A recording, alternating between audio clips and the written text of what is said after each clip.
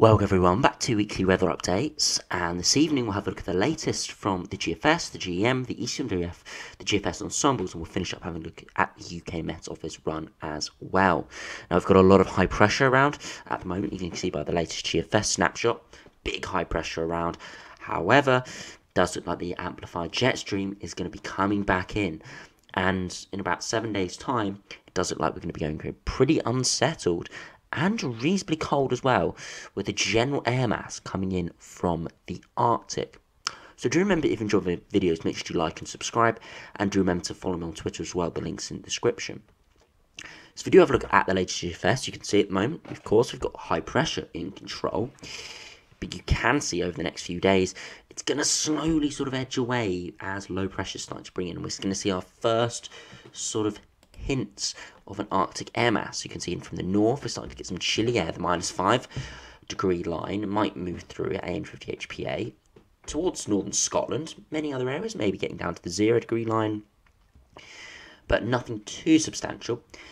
And then we do get the real big amplification in the jet. Now, if we go back to the pressure charts, you can see, if you roughly follow this thicker black line, which is generally where the jet stream is following, see big amplification with high pressure up towards Greenland, diving southwards towards the Azores, and then coming up from the south to northwards over the UK, and with this big low pressure out in the Atlantic.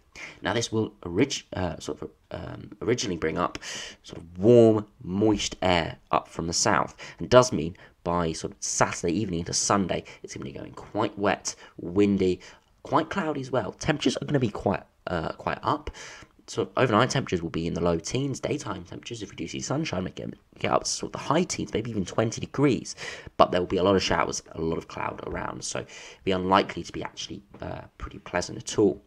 Beyond that, that low pressure eventually does edge through, and as it does, we still have this high pressure up towards Greenland. And what it does, you can follow those isobars coming straight down from Svalbard up in the Arctic Circle, with these northerly wind moving in. Really quite chilly conditions. If we do have a look at the 850 HPA again, -5 line moving through Scotland, not quite reaching south, sort of southwards, as this low is sort of stretching it out a little bit. If we did get more of a direct northerly, we would be seeing those cold temperatures sink even further southwards, but pretty chilly over Scotland. You can't rule out a bit of snow maybe over the hills, and some frosts as well. And beyond that, generally stay pretty chilly. That cold air does try and spread southwards. We put in a brief easterly wind before we do see that high pressure up towards Greenland break down, and we see the big polar vortex, stratospheric polar vortex, take control. This is sort of pattern that if we did see this in sort of winter time, we would say this is sort of the polar vortex of doom, basically where you get these dark blues, purple colours up towards Greenland, which basically means there is very little chance of the UK seeing anything too cold. But it is right towards the end of the run, so again, models do struggle with breaking down the blocking, so we'll see what happens sort of beyond day 10. But up until day 10, it does look like it's pretty blocked. But just beyond that, we're seeing these dark purples return once again. Very cold air up towards Greenland, but of course, to get to the UK, it has to track the Atlantic. So it does get warmed up substantially and generates these big lows. So in this sort of scenario, we could be going quite stormy. So we'll have to keep an eye on what happens with that. If we do have a look at the GEM, see how that's compared out to day 10. Again, you can see the high pressure over the top of the UK at the moment. And beyond that, we see that brief northerly wind, and then that low picking up warm moisture out in the Atlantic. And then we generally see that northerly pattern with that high pressure blocking, getting some colder air southwards. Not quite as far southwards as we were seeing on the GFS, but still some cold air sinking in. And if that cold air doesn't quite reach southern areas, what it will do is it will spin up these lows. Colder air feeding into warmer moist air from the south.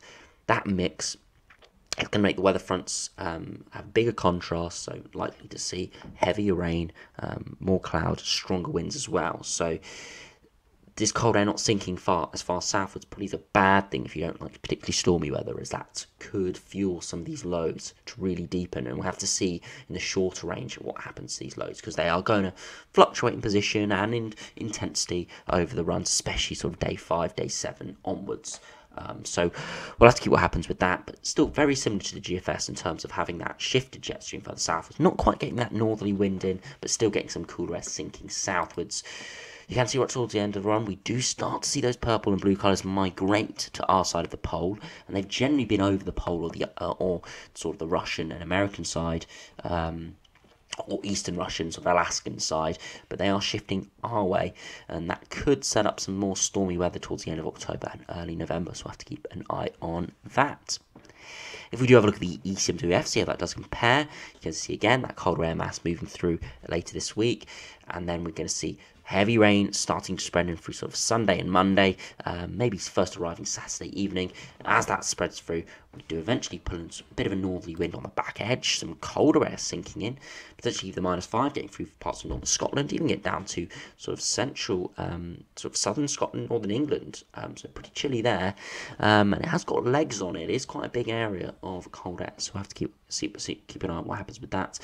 But dissimilar to the GFS and GM, we are still seeing this blocking up towards Greenland, so not breaking it down anywhere as quickly as the GFS and GM, which is very interesting to see that. Now remember, the ECMWF is probably the most accurate model in terms of what we see in reality, in sort of the 7 to 10 day forecast. Now, it's not always right, but it's just generally is more right than wrong compared to the GFS and the GM. So interesting seeing sort of the main model, or the most reliable model, let's just say, going for something a bit more blocked towards day 10, when the others are bringing in more of the tropospheric polar vortex and bringing in more westerly winds. So we'll have to see really what happens with that in the longer term. Of course, as I said earlier in the video, the models do struggle with with breaking down blocks and forecasting in the longer term, simply because that's not a pattern we see often. We generally do have westerly winds quite often, so it's easier to forecast with that. So we'll have to keep an eye out on it, of course. So if we do have a look at the GFS Ensembles, not much has really changed from yesterday. Still very up and down, unsettled and cold in the longer term. So at the moment, temperatures are rising slowly towards the end of the week before they drop on around about Friday, Saturday time, with that colder air mass coming in from the north.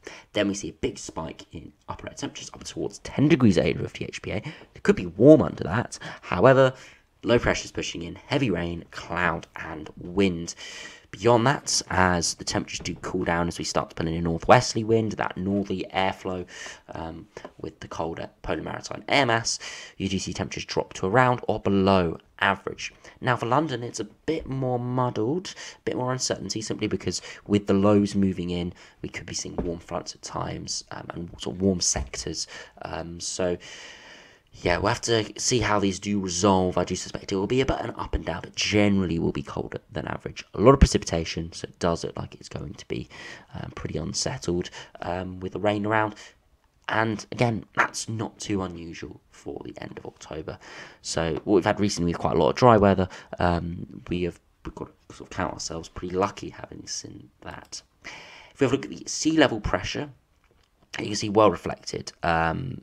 Sort of the precipitation here, you can see around 1,030 millibars slowly decreasing to around 20 of October, getting down towards 1,000 millibars, low pressure, and generally low pressure beyond that. And that's what we'd expect with the precipitation charts we saw there, and what we saw on the main sort of operational runs, with generally low pressure and control.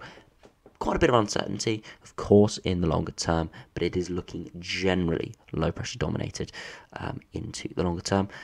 But still can change, as we saw by the ECMWF at day 10, not guaranteed to be seeing massive low pressures coming off the Atlantic. We could remain with a blocked pattern.